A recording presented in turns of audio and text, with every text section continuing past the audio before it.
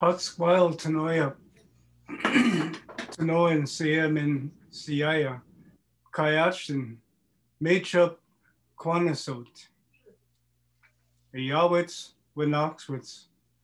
Greetings to all of you, my dear friends, my relatives. It is my honor to be with you today.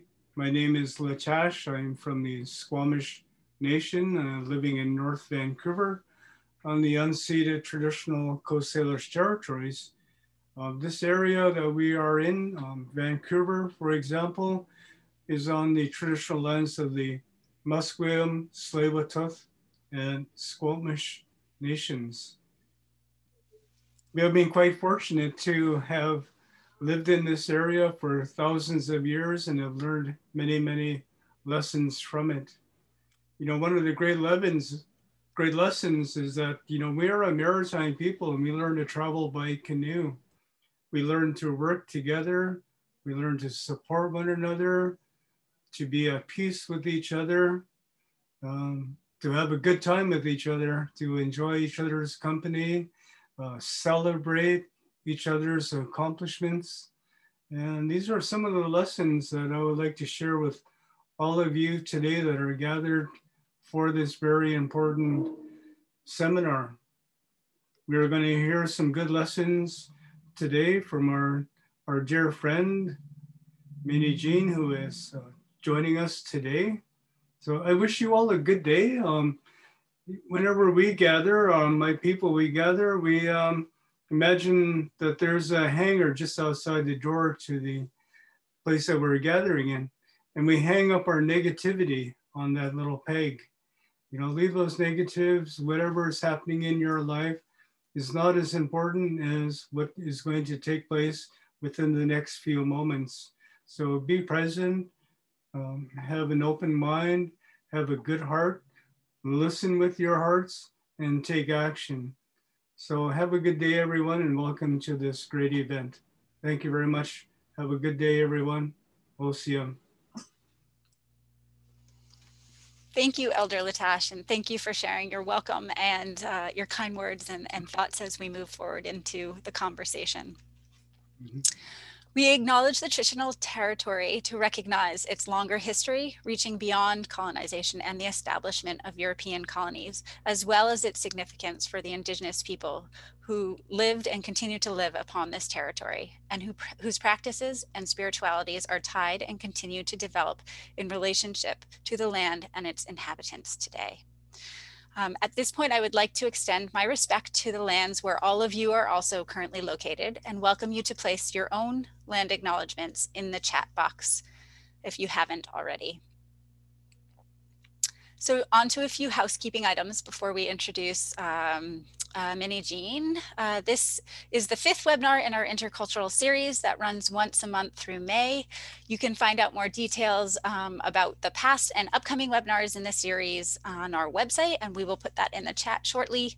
And I would also like to remind everyone that our sessions are now 1.5 hours long to allow for an extended presentation and Q&A time. We thank you for agreeing to our respectful workplace policy and for fostering a welcoming, growing, respectful, and safe environment for all. And I encourage you to do as Elder Latash suggested and come to this conversation with an open mind. While microphones have been muted, as always, there are multiple ways you can interact with us. We have our chat box where you can provide comments and interact with other attendees. Just remember to use the drop down and have all panelists and attendees clicked if you want everybody to see your comments. You can also ask for technical assistance through this, and my colleague Tara Lynn will assist you. Thank you, TL.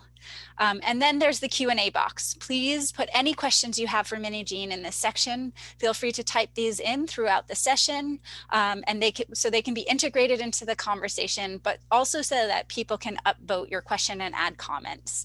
We will have a designated Q&A time at the end of the session, as always. Now I'm going to introduce our moderator for our series, Todd Odgers, Associate Dean of International at BCIT, who will set the scene for this webinar and introduce our speaker for today. Todd, over to you.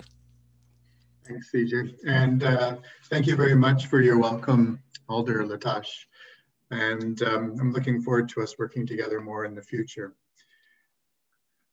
Today, I have the great honor to introduce Minnijean Brown-Tricky. And Minnijean changed history by striding through the front doors of Central High School in Little Rock, Arkansas in 1957. And as a member of the Little Rock Nine, and she's going to give us some background on this. As a member of the Little Rock Nine, she helped us and helped to desegregate public schools and create a milestone in United States civil rights history. And this altered the course of education in America. Minnijean reminds us that racism is not over. She's received the U.S. Congressional Gold Medal, the Spingarn Medal, the Wolf Award, and a medal from the W.E.B. DuBois Institute, among other citations. And under the Clinton administration, she served as Deputy Assistant Secretary to the Department of the Interior for Diversity. And she's here today during Black History Month to share perspective, some wisdom, and some lessons for us as international educators to learn from. And it's a great honor to play this role and a delight to speak with you today, Minnijean. And I wonder if you could activate your camera there, Minnijean, and your mic, and maybe we can we'll get started here.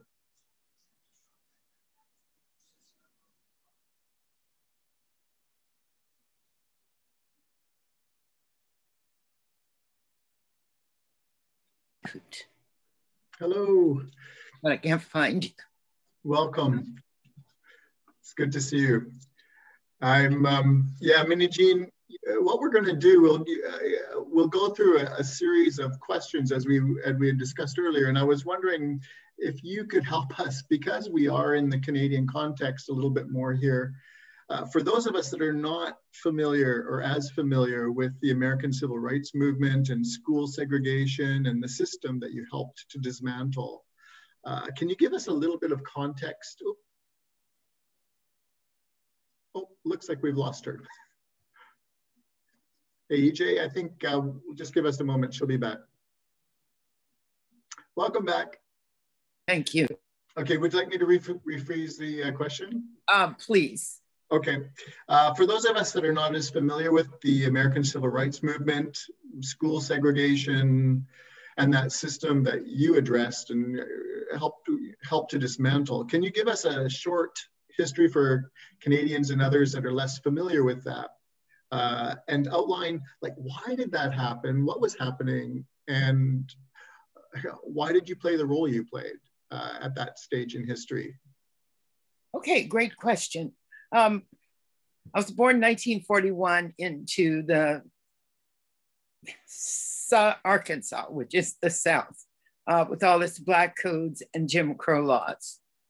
Keep my starting, I'm on.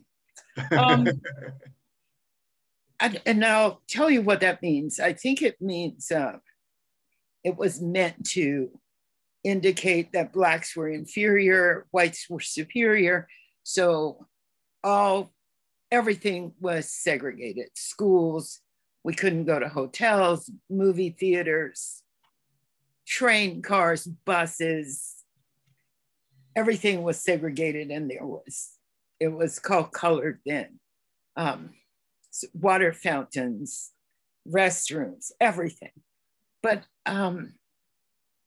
in the Black community, we were sheltered from all those, and we had everything, YWCA. My mom was a Girl Scout leader. So we had this kind of parallel life that was comfortable and safe. So a couple of things happened when I was a teenager.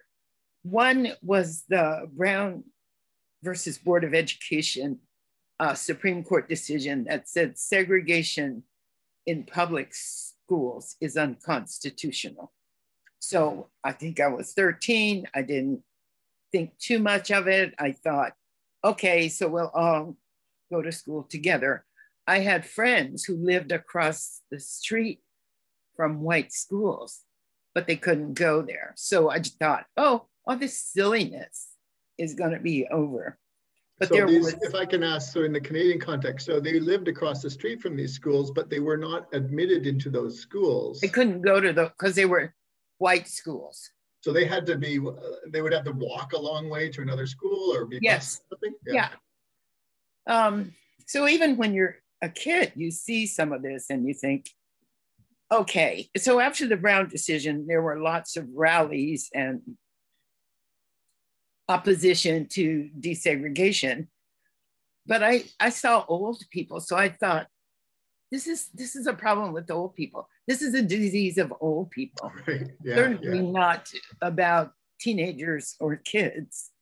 And the other thing that happened when I was 14 was the lynching death of a boy called Emmett Till in Mississippi. And Arkansas is right next to Mississippi. This boy was tortured and killed, apparently because he was 14. He looked at a white woman wrong in a store. So this was a real shock. And it was the first kind of feeling, you know what, this is kind of scary. I don't know if I am safe. So when it was announced on the intercom in my high school when I was in the spring of 1957, saying, if you live in the Central District and you want to go, sign this sheet. And of course, because it was old people, certainly not would be interesting to go to the most beautiful high school in America, which had a stadium, track. It was built at great expense and was called the most beautiful high school in America. And it was 10 blocks from my house. So there was a bit of naivete, I totally admit that, and frivolity when I signed up to go to Central. So that was that part. Fast forward to got new dress, new shoes, really excited about going to my new school. But I bet you didn't have those cool red glasses then. I did not. I didn't wear glasses then. So my best friend, half block away, we were going. So we were pretty excited and did all the things that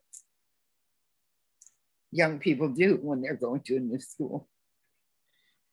And on the night before the opening of school, the governor of the state says, I'm putting units of the National Guard around the school, and pretty much said to protect citizens. So he said, if integration happens in Little Rock, blood will run in the streets. So I'm starting to think, what? So he said he wants to protect citizens. He kind of, was kind of vague. So he put units all around the school, Arkansas National Guard. And on the morning that we went to go to school, the Arkansas National Guard closed ranks and didn't allow us to come in. So you were barred entry to the school? Yes, by orders of the governor. And so as the 8 of us, I think, we were sandwiched between a mob of people screaming hatred and kill them and all kinds of horrible things that people can say, and the Arkansas National Guard. So we ended up sort of slinking away because we weren't going to get in. So of course there were all kinds of injunctions and legal fights, and we had to go to federal district court, and the judge ruled that desegregation should continue. And President Eisenhower had to negotiate with Governor Faubus to remove the National Guard. I wish I could speed this up, but And he did remove the National Guard, but it was 3 weeks later when we went again to enter Central. And we were to be protected by the city police. The mob had grown quite larger and certainly more vociferous and hateful. And so we had to go home again because we got into the school and through a side door, and we were there about an hour, and we were told to go into the basement, and we were put in these 2 police cars and told to keep our heads down. And the drivers, who were Little Rock police, to get out of there as fast as they could and not to stop for anything, because the mob heard we were in the school and they were going to storm the school. And they also attacked brutally Black reporters and other white reporters, because the whole world was there to see this. So the mob went totally mad, attacking and brutalizing people. So I just want to underline here, Minnijean, this is because 9 Black students in Arkansas wanted to go to high school. Absolutely. It truly is. I mean, you know, sometimes I think about it and I cry, and other times I think about it and I just laugh, right? Because it's that. So because the world was watching, and Eisenhower scholars, some say that he sent 1,200 soldiers of the 101st Airborne, the roughest, toughest Army unit, to protect us.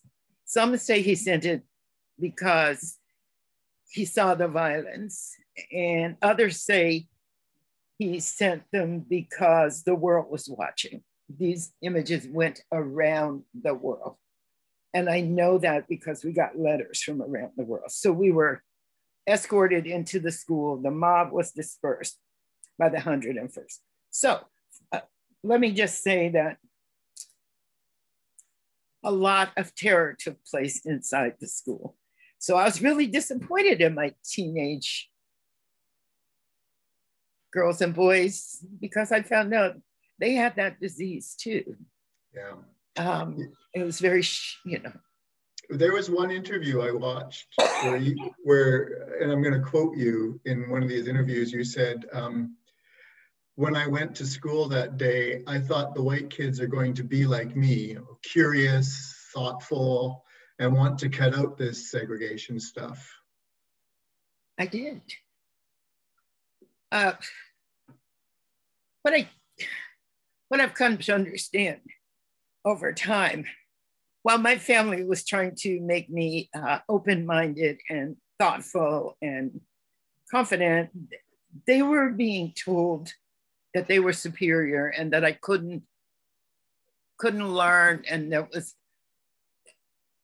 I didn't know that until much later. Mm. So I would say the reason that I want to make a connection, because I know that we'll be asked about Black Lives Matter, but the lynching of Emmett Till had the same effect that the death of, say, Trayvon Martin had, in terms of it woke people up. It woke me up. So I wanted to go to that school because I thought, you know, I can fix some of this. I think if they're like me, it's really important for young people to get together. Then I can actually, I really thought, I can prevent things like this from happening, because, but that's because we don't know, and we don't know what we don't know. Yeah. And it's one of the blessings of youth, isn't it? Really? Yeah, I think it's great. But I'll tell you a couple of things that are about me. When I saw the mob and their behavior, I told myself, so an amazing transformation. You think you can't transform at 15, I can tell you. And I said, I'll never be like that. Yeah. And I will never. And I'll work on behalf of everybody because this can't be. I mean, I must. So I'll never be violent. So it was really easy for me to sort of accept the principles of nonviolence and see that the first one is nonviolence is a way of life for courageous people. Yeah. So I think maybe the greatest amount of courage that I have and had is to be nonviolent, because that's a hard thing in a deeply violent society and world. Your nonviolence is something I actually really want to talk about a little bit later, and I'd like to explore that a little bit more. After, I think we're getting a little bit of a context here, and I'm going to ask you a question. I hope I watched an interview of yours, and you talked about when you decided to not study any longer at Central High and you moved to New York City, and your mom took you and escorted you to so that you could study at a new school called, was it called New Lincoln? Yes. New Lincoln School. And it was apparently quite a revolutionary school at its time. And I'm going to quote you again, because I thought this was the most beautiful thing I've heard in a long time. And I think about this, I'm going to quote this because I think about, we are international educators, the audience of this, and inclusion is a big deal.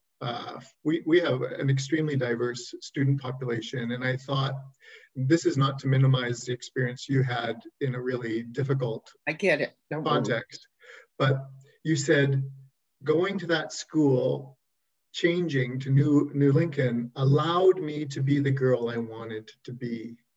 And I'm wondering, what was it about New Lincoln that made that possible? New Lincoln was a private progressive school in New York City. It was predominantly Jewish. The students were pretty wealthy, and it was in a 10-story building right across from one of the lakes in Central Park. And so I could be in the plays, and we wrote musicals, and I had friends, and they laughed at my French with a Southern accent, and I cried about their grandmothers who had tattoos from the Holocaust. Wow. So just to this girl from Arkansas, just to have to expand my world. And, you know, in Arkansas, there are two groups of people, Black and white. There were not even Latinos there. And there certainly weren't very many people from other countries. So when I get to New York, I see people in saris, and it's like, oh my goodness, this is the world that I want. This is the world I believe in. And so part of it was just, so my children say that part of the reason that I'm not bitter about Little Rock is because I got healed in that year and a half at New Lincoln. That may be so. In some ways, you met the students that you hoped that you were going to meet. Yes. At Central High. And I thought everybody's like me, and they were, and that was good. So it was beautiful. You know, I think the folks that are in this seminar, you know, we're international educators, and we receive students from abroad, and we send students abroad, and they go into these completely new cultural contexts, and they create a new identity in a way of understanding themselves. Is that comparable? Well, absolutely. And the other thing is, the family I lived with, we had American Field Service Committee high school student from Finland. So I got it all. I got everything. Just this shift in my consciousness and that expansion of thought that I had always desired anyway. And yeah, perfect. And one of the things is feeling miseducated completely, which was true. Not knowing about the world, because part of the American social conditioning is this is the best place, and all the anthems and the pledges. And I'm living in a segregated world, but I'm still being sort of persuaded that this is the best place in the world. And the enemies are outside because the Soviets want to get us and we're hiding under the desks. So these kinds of ways of socially conditioning young people really upset me, right? So this school kind of broke things open, and I'm wondering, you know, earlier you sort of fed forward that you know that we're going to talk about the Black Lives Matter, of course, absolutely, movement, and I think, you know,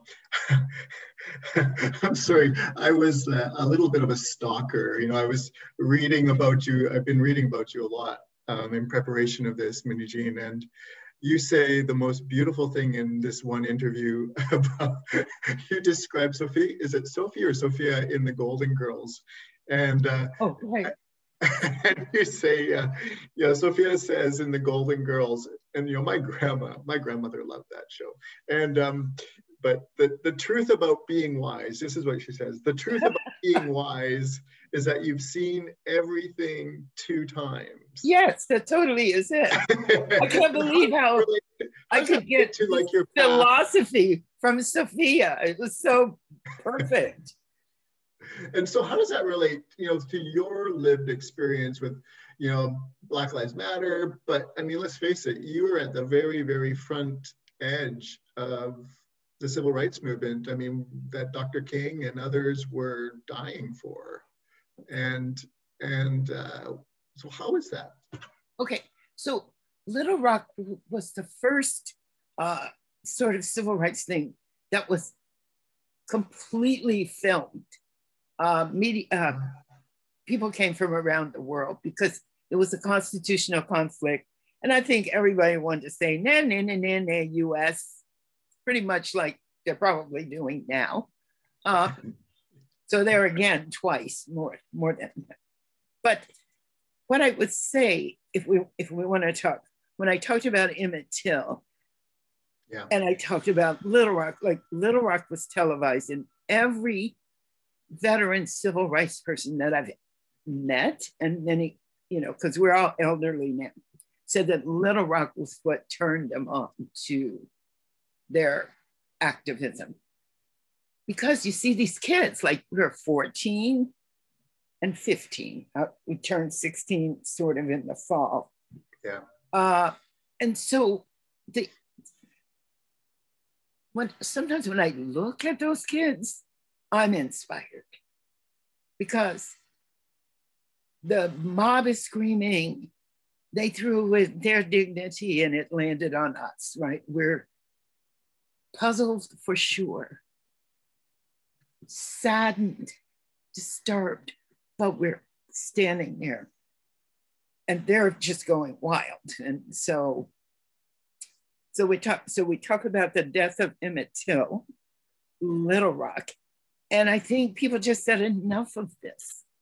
You know, there's something that just, I don't know how to explain it. I was thinking about it last night. Something that you just wake up one morning and you say, this is enough of this. Yeah. And so. And the Black Lives Matter. Exactly the same thing. So when Trevon. Yeah, it was enough. And so my personal definition of movement is what a movement is people doing things simultaneously in different places for their own reasons. And I fully believe that because we see that. And we saw that in the early civil rights movement. We see that in Black Lives Matter. And the collective protests, people all over the world feeling some kind of collective kinship because there were things in their lives that they were feeling enough of this, right? So I found it so inspiring, and it felt so much like the 60s, and it pulls in all of us for all kinds of reasons. We really don't have to know why people were marching. We don't need to know. They felt this collective necessity to march. So that to me is the magical part of that movement. And so I'm totally inspired and moved by it and with admiration. And so, but when I'm talking to young people, and I do quite a lot of that, I have to say, there's so many ways of being activists, and you don't have to go and get your head kicked in, but you can be poetry is in right now. Everybody, it's suddenly, and so that's the magical moment for all the poets. And we in the sort of 60s grew up with music that was, Bob Dylan and everybody was singing about social change. Yeah. So we had a music to go with our thought. So that was a very important thing. So, so I say, kids, you can be an artist, you can be a poet, you can be a musician, you can do really well in school, right? And I love to hear your voice like this right now, because I did, in CNN, you were interviewed and about Black Lives Matter. I think it was around some of the darker times of Black Lives Matter and a lot of the pushback. And you said that you were feeling sad because you were wondering whether all the work and the effort and the sacrifice that you and others that had been through what you went through, whether it had mattered. I'll tell you, I had no sense that I could ever be a depressed person. But I spent some time really in a great deal of sadness. And so my own children were worried, and they kept saying, what can we do? And I said, vanilla ice cream and chocolate, okay? Ply me with those things and see. And I did come out of it. And I was really, I don't like this word, but as a social worker, triggered by the insurrection on the 6th, because I knew these people. I met these people when I was 15 years old. And I kind of, Desmond Cole says, there are no borders when it comes to racism. He's a young Canadian Black writer who writes about anti-Black racism. What's his name again? Desmond Cole, and his book is called The Skin We're In. Okay, oh yeah, right. I don't know where I was going. Oh, you were talking about the events of the 6th, and because you had met those people before. Yeah, and so I was coming up in the middle, and like, how did I describe them? And I consider people like that, they are locked in hate, and that it's a lockedness that cannot see, cannot feel, cannot think. And I want, when I'm talking to young people, I want them to be the opposite of that. I want them to be open and thoughtful and finding out about themselves. And so that's really why I like having conversations with young people so much. So let me just make the Little Rock story so that it can be.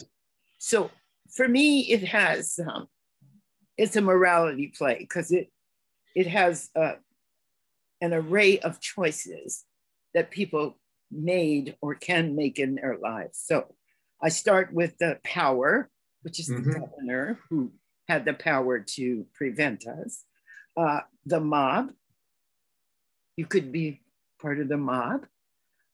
You could be part of the 200 to 300 mean kids. You could be part of the 20 nice kids who treated us, smiled at least. Or you could be one of Little Rock 9, but you mostly, and what people usually are, is part of the silent witnesses, the people who stand by it and say nothing. And so I used to quote Elie Wiesel as a Holocaust survivor who talked about sometimes it's not those who do the deed, it's those who are indifferent. But I've got another one that I like even better, and his name is Dietrich Bonhoeffer, and he was actually a victim of the Holocaust, and he was a theologian. And I quote, he says, "Silence in the face of evil is evil itself." And he said, "God will not hold us guiltless. Not to speak is to speak. Not to act is to act." I love that. I just love it because it just fits. It's, if we're silent witnesses, we're acting. We're acting. Not to speak is to act. And so, you know, as the wisdom cycles come around, Minnijean, and you're seeing this for at least a second time, I would imagine you probably have seen this before, but this big circle, I'm wondering what the Black Lives Matter movement, it's changed from where the space was, even though we saw these folk on the 6th, which was something. What can it teach educators like us about how we need to, or what we can do to make our institutions and our work more anti-racist and more inclusive? Well, I mean, okay, so I watched your webinars, and I heard these really great processes, and I'm saying that we almost have to start way earlier. We can't wait till people get into college, right? And there has to be really anti-racism, which is to me unlearning racism. So I talk to kids in 1st grade and 3rd grade, and they love it. So if I were, and I do, and I think I told you I have, I'd say 15,000 letters from young people. And they're way smarter than we give them. The stuff they talk to me about and what they say to me. And I told you about getting 100 questions from Denmark. Right. So our young people can tell us exactly what we need. I know we think we're the experts, but they're the experts of their lives. They are, and they can tell us. I taught in the Bay Area with a person who was, I call what Frary calls the banking kind of teaching, and I'm the discussion kind of teacher. And we had so much, I mean, we had people in that class who had so much information that if we just let them talk for about, we didn't have to give them the whole class, but they had so much information about what their lives were like and what they were dealing with. And young Latino boys were saying they were being stopped by cops all the time. And the person I was teaching with hadn't thought of that. Mm-hmm. So they help us and they can help us. So I worked a lot with immigrant women, indigenous. I've had, in 79 years, I've done a lot of everything. And you are based in Canada now, right? You must be, there must be an interesting similarities that you're seeing, but also some differences that you're seeing in the context. Okay, so I came to Canada in 1967. So it was a really fun year because Trudeau, you know. Okay, the first one. Woohoo. Yeah, I mean, it was a whole different sort of leader. It was very exciting. And kind of was right at that time, sort of anti-war focus. But funny, we lived in a flat in Toronto, and the other flat people were Ojibwe from Perry Island. So we went there every weekend. Every weekend we drove out of Toronto and went to Perry Island to that community. And so I got that welcome to the land from those people early when I first got here. So that was a space of knowledge that I hadn't known. And wow. So it's funny. Go there every weekend. And it was an overcast day, and we're fishing on Georgian Bay. And my husband got a really bad sunburn, which was funny to me because I didn't get one. But I mean, just the idea that it was overcast, so you don't think that you can get a sunburn, and you can. So now with my own grandchildren, I'll say, don't worry, it's just because it's overcast doesn't mean you're safe. Right. So having that sort of experience with Indigenous peoples, and then a lot in Northern Ontario, there was a particular band, Bear Island Band in the Temiskaming area that was having old growth forest issues, which is fairly common in Canada. And I was very much involved in that protest and actually arrested twice for that. And actually worked with, I can't call it teaching, but discussing nonviolence as the way we were going to do it. And even the band, when it first started, I think they were just protesting, which happens. But then when they started incorporating nonviolence, they actually created a level of respect by the Ontario Provincial Police. So it's very powerful stuff, right? There's a couple of quotes that you've said over the years about nonviolence. I'm so thankful you've come to this place in this conversation, because one quote you said, nonviolence seeks to win friendship and understanding. And that's the third principle, that, wow, is it rocket science? It's way more powerful than rocket science. Nonviolent. I mean, how horrible is that? How ideological is that? Winning friendship, and so I mean, it's the simplicity of it kind of belies the complexity of it, right? It's really, kids love it.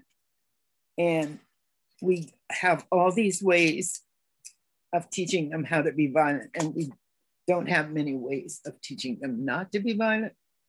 And so, are there teachers or resources that you really like that have helped you with when you're engaging and teaching children or teaching others? Yeah, the ones who ask me to come and just say, go crazy, right? I want my kids to have this experience. I want them to be with you. There's a group of teenagers in Youngstown, Ohio. Youngstown, Ohio is it's the worst city in America. It's been designated that because it's poverty, no jobs, every plant has closed. So there's a group of Black kids and a couple of white kids went on this, I'm involved in a thing called Sojourn to the Past, and that's how we've taken 10,000 kids on 10-day interactive history experiences to the South. And so I'm with young people all the time. So you take them as a group, so students, young people will go to the South with you, okay. Yeah, we have buses, and we were meeting with all the veterans. They're dying, like in the 20 years that I've been doing it, 10 of the veterans have died because we're elderly, that's it. Yeah. But these kids from Youngstown, Ohio, the most horrible city, after they went on the trip, they went back home. They started teaching nonviolence in their study halls. Wow. They got the mayor to declare Nonviolence Week, the first week in October. They went to the governor, and he designated October as Nonviolence Month. They are still mentoring other kids. Of all the kids who go on our trips, and there's the range, ethnicity, class, culture, we had them everything. If we kind of believed what we tend to believe, those kids were the ones people would have not expected to do that. So I had a thing here about Chimamanda Adichie, and she says, we have to be careful about the single story. Right. Because that can mess us up, and it can also hurt people. Mm-hmm. So have I been to schools in Canada? Yes. Even in this area, in the greater Vancouver area.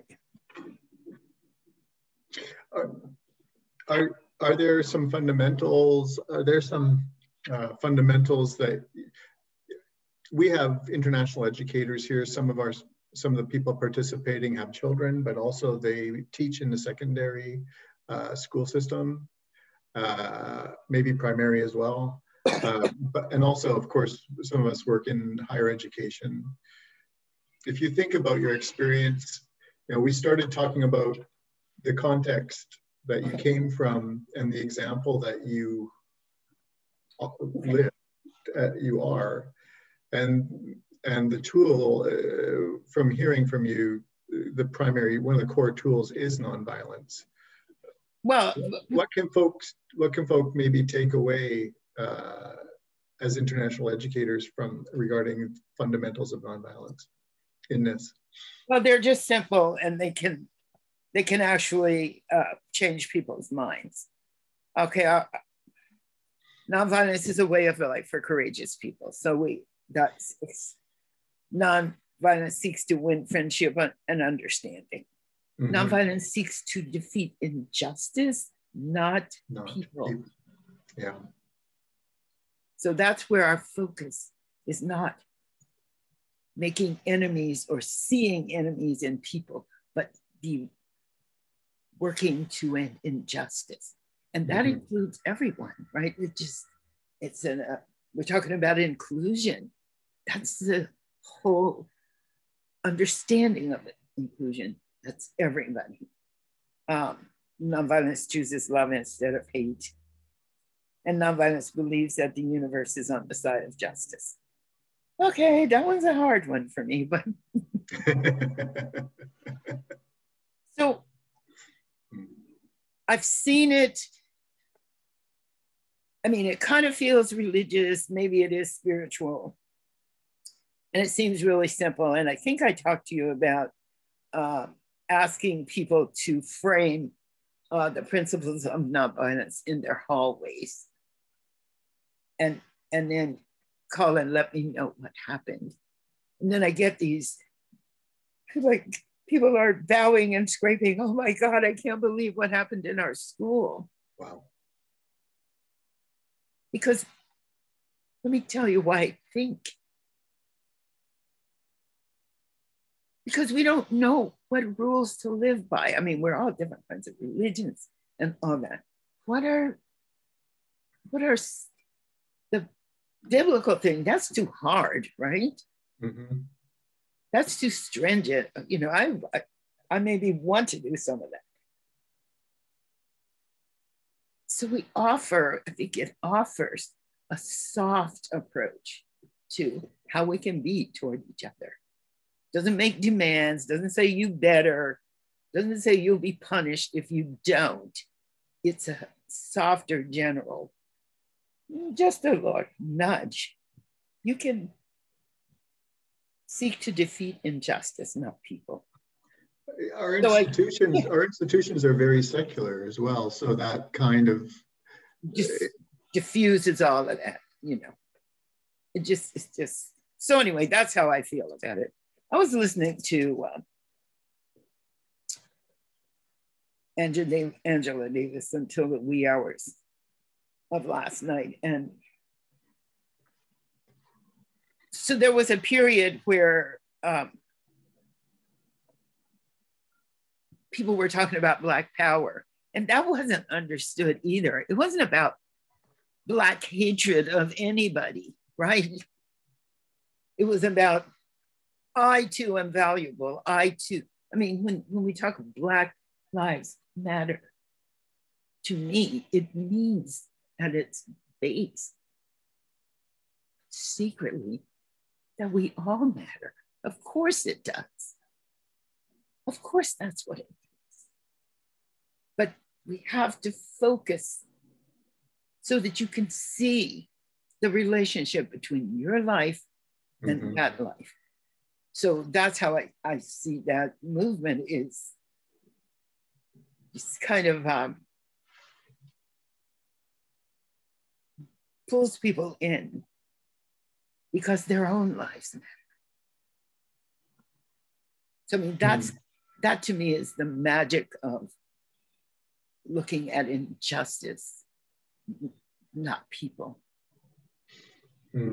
There's a question in the Q&A here that I see that okay. That I was wondering, you know, the folks out there asked, there's a couple of really great ones. So earlier you mentioned the single story, and I wonder if we could start with that one. Could you talk a little bit more about how you raised the danger of a single story and how that relates to your experience and why that's a powerful. Well, that thing about the kids from Youngstown, Ohio, who are Black and poor, and certainly weren't among all the kids that we interacted with, would be the last ones that we would expect to do what they did. So we have these kind of beliefs about each other. The other part of that is I read in Ottawa a couple of organizations. One was Immigrant Women's Organization with an language interpretation component, pardon me. And one of the things that was so interesting was so many of those women were way more educated than I was. but couldn't get jobs. And so ended up, you know, as domestics and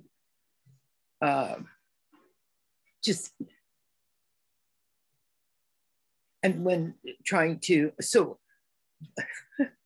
one of the things I was thinking about with the interpretation service and the immigrant women, the people we needed to train were the white service providers,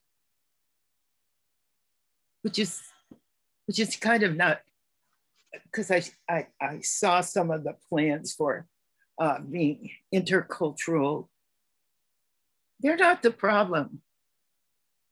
It's not those people who are the problem. It's just the people who are in charge of things who are the problem. As sad as that is, right? They're the ones who need to be trained. Right.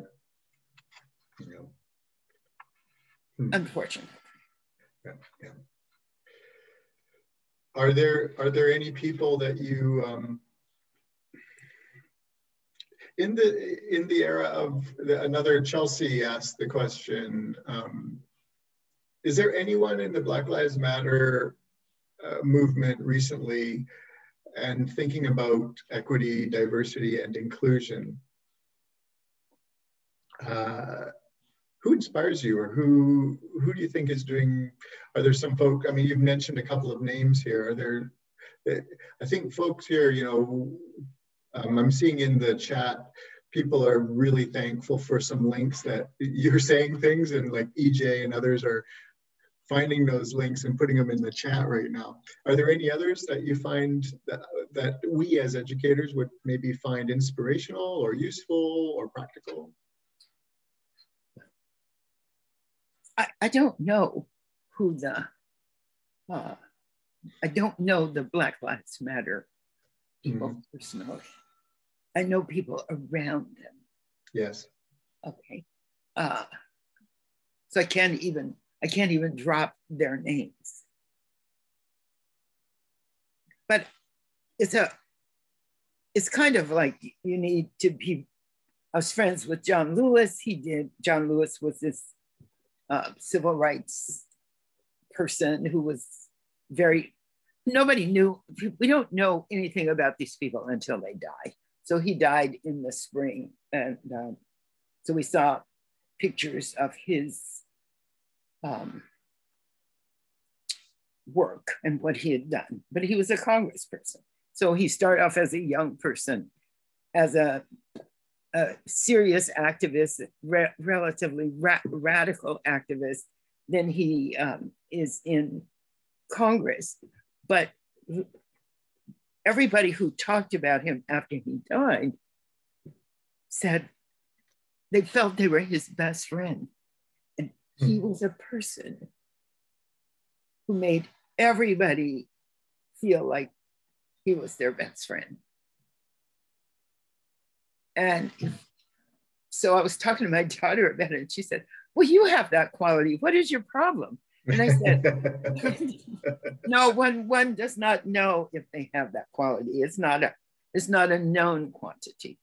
It is, yeah, so that kind of activism to be able to talk to people and persuade them to do things that they might not want to do because they feel a relationship with you, right? So we're talking about activisms. We're not just, we have to be thoughtful about the many possibilities for our means of social change.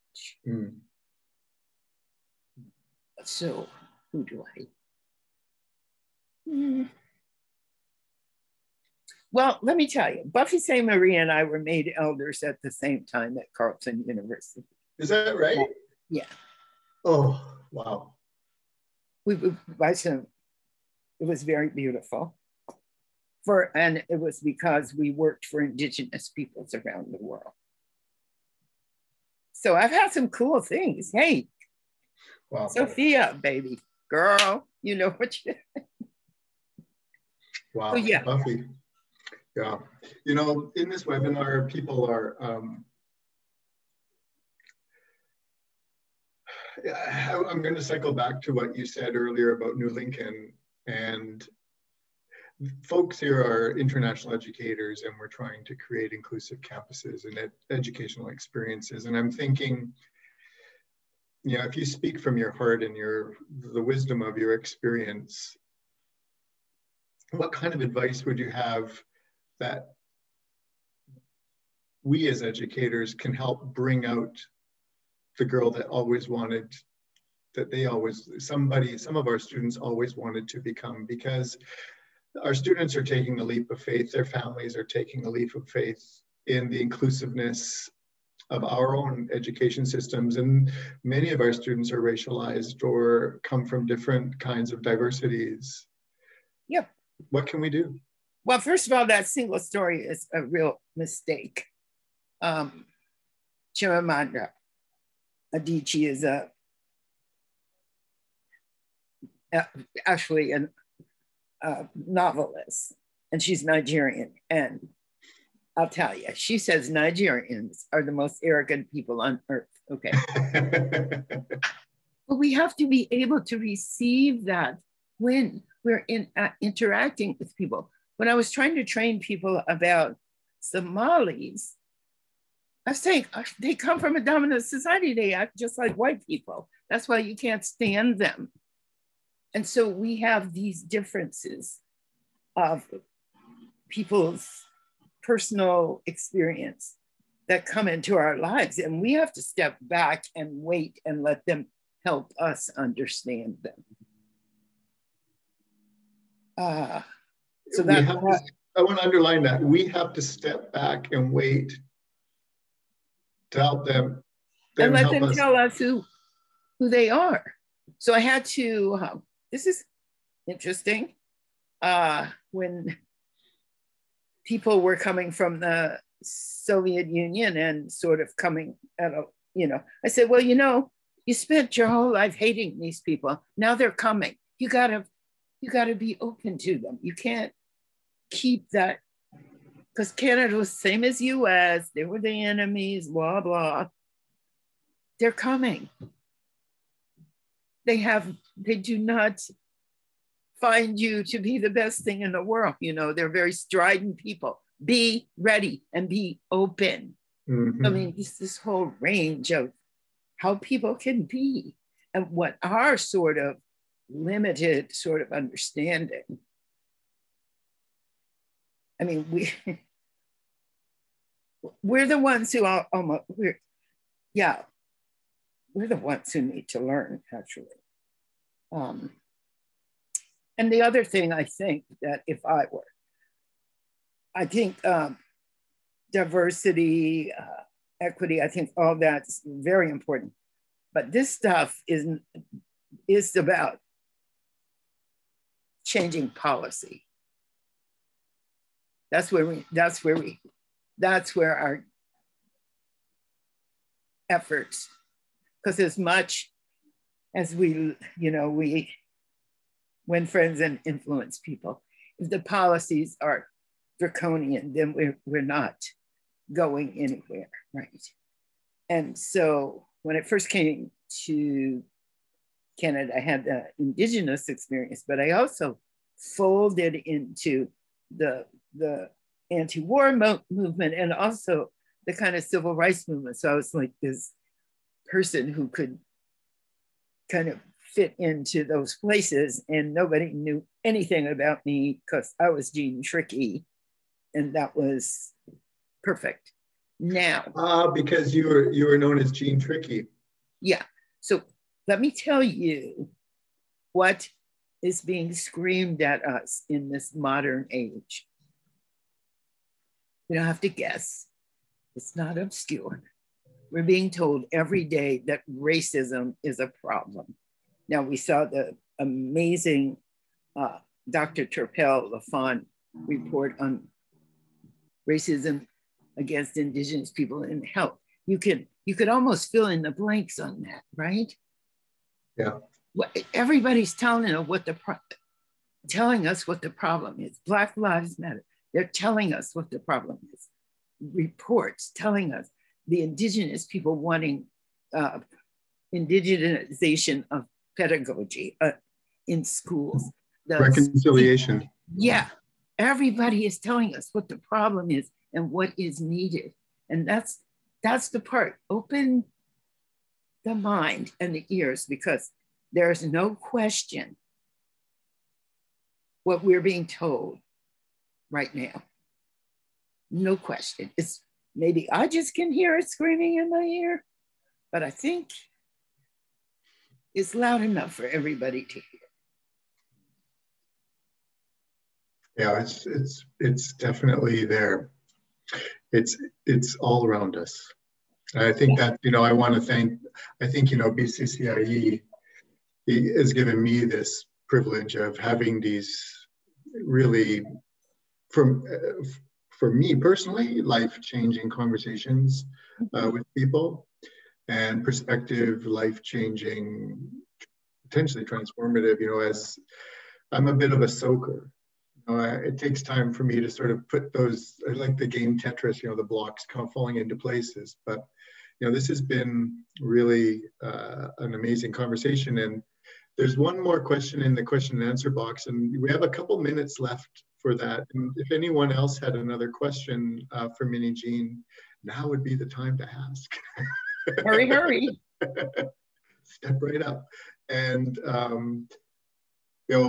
there's another question here that says, what role do Canadian youth have today in leading change in addressing and eliminating racism? The same way I said, they can be artists, musicians. I work with a group in Surrey of kids. They're opening a gallery, a Black art gallery. I've sat with them. They have a meeting place. There are different ethnic groups, which I think is kind of cool.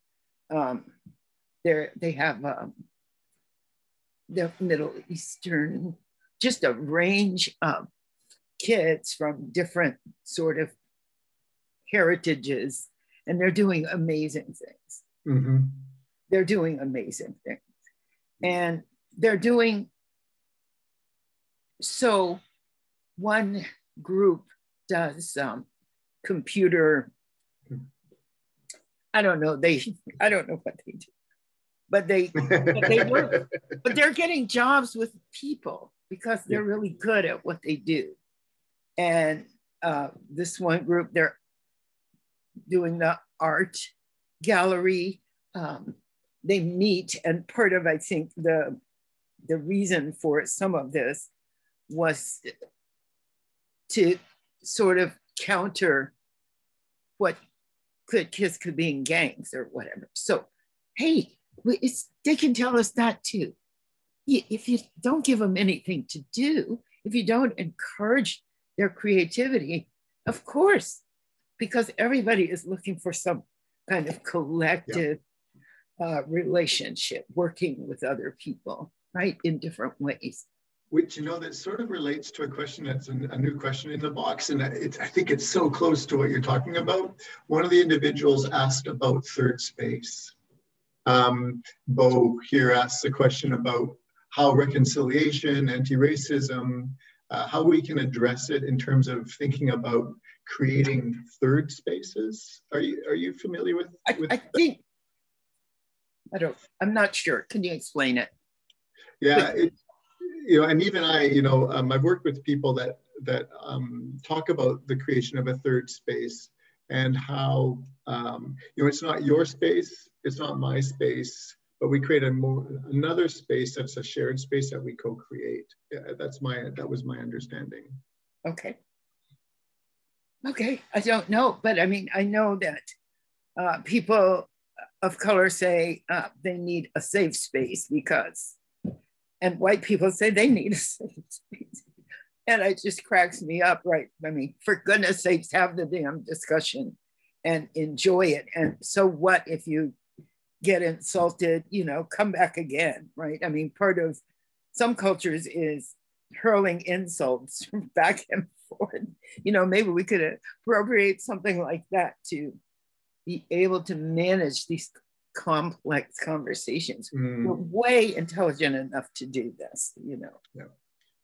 Yeah. And I see Bo has put something in the chat. So there's people that are participating.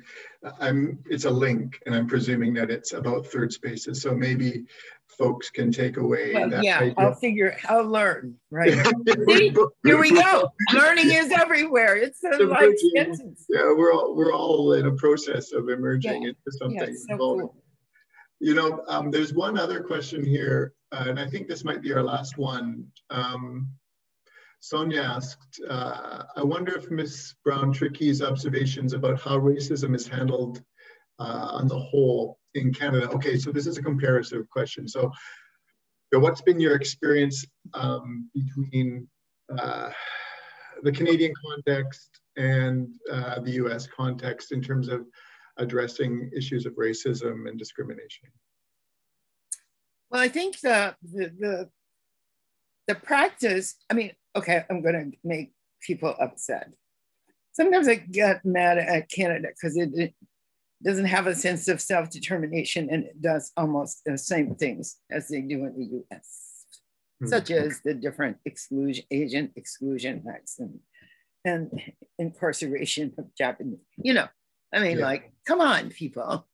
And so the rules and the laws were very similar in Canada. And it took a lot of work to undo the racism that was part of the Canadian thought, belief, and behavior. So people have worked very hard. I have a book it's called The Color of Democracy, Racism in Canadian Society. And it was written, I think, a new edition came out in 2009. It's so amazing. It's by a group of scholars and community people. So we don't get off scot-free, which means it's going to be exciting doing the work, okay? Gee whiz. If you really don't want to be the US, then don't do what the US does. And so so I think I said, Malala and I had the same experience, but we prefer, in sort of this North American thing, we prefer to look at Malala than to look here in our home, in where we live, in this space, at this girl who had the same experience. And she would have been shot if they hadn't thrown her out because they hated her that much, okay? And it was about education, and it was about school. And we always look outside and say, there, they have this, and oh, look how, but we need our mirror. Just look, and we'll find it. And then we will have the excitement of changing it. And that satisfaction of creating it. Yeah. Of having had that, having done the heavy lifting, right? Of having been a part of the change that we want to create and we want to see in the world. Quote somebody I think that is kind of famous, and to paraphrase. And I think what I'm going to do is I'm going to let I'm going to let EJ come in. Oh, Minnijean, go for it. I have one more thing. Yeah, please do. I use this poem. It's by Spanish Machado poet, Wayfarer. Oh, Antonio Machado. Yeah. Okay, yeah. You've probably heard this one. Wayfarer, there is no road. Your footsteps are the road and nothing else. We make the road by walking. By walking, we make the road. That's beautiful. Thank you so much for quoting Machado. Oh my goodness. And thank you so much for your time today. This has been really I can see through the chat, and I can tell by the way you're making me feel. I think this was an important conversation. It's my honor. Please, thank you very much. Yeah, thank you. And I'm going to let EJ come in here and sort of do. Yeah, thanks, EJ. Yeah. Thank you. I want to extend my gratitude as well to Minnijean for joining us and for Todd for also moderating and being the interviewer. I feel like, Minnijean, honestly, your story is so powerful, and the incredible amount of optimism you have through telling these stories just during such a challenging time. It's enough to inspire us and keep us going. And thank you for sharing the resources and the names, and thank you everybody else out there for keeping that chat really busy and sharing your thoughts and asking your questions. This really was a really powerful webinar, so thanks again. And just before everybody leaves, I want to remind you our next webinar, the 6th webinar, is on March 30th, and it is called the intersection of, it will be exploring the intersection of race and intercultural on our campuses. Minnijean, we welcome you to join us for that one as well, to view it. And it's going to be a really incredible conversation as well. So to everyone out there, have a safe and healthy day, afternoon, and we will see you next month. And I want to say one thing about that next upcoming one. Minnijean, they're two powerful upcoming women. Yep. Cool. I'm on it. I'm subscribed to your thing. Fabulous. I'm hooked. All right. Thank you. Thank you. Thank you, Minnijean. Thank you, Todd. Thanks, everyone. Bye-bye. It's my honor. I'm gonna